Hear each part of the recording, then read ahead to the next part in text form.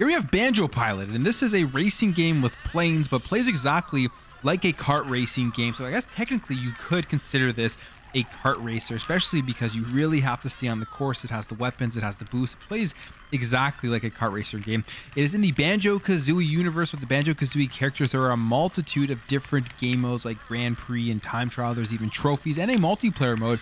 You can go ahead and play a game with your friends. This game was developed by Rare, of course, as the Banjo-Kazooie IP is a Rare IP, and it was published by THQ. 68 on Metacritic. And if you want to pick this game up, it's $44 loose, $328 complete, and $493 new. So a very expensive game.